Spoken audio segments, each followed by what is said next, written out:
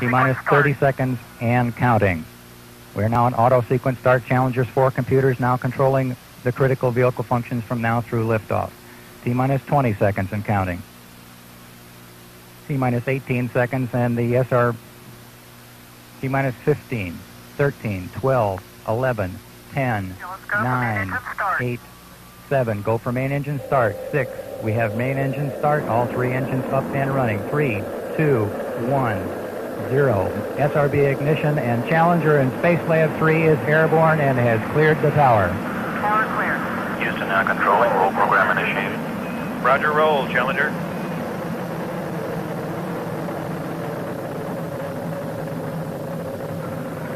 Seconds, roll program completed.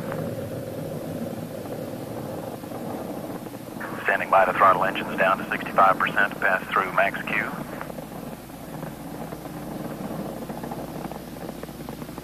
Three engines throttling down.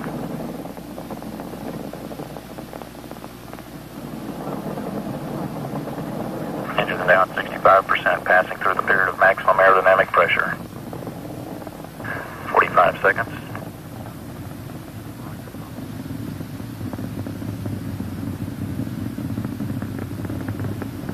Challenger heading out over the Atlantic and up the East Coast, out on its 57-degree inclination.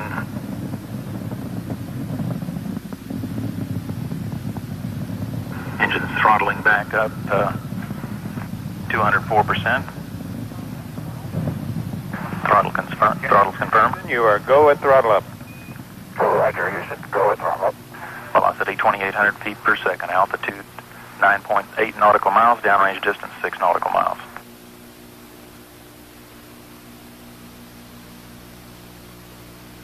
1 minute 30 seconds, velocity 3,400 feet per second. 3 engines normally running at 104%. All APUs look good. Fuel cells operating normally.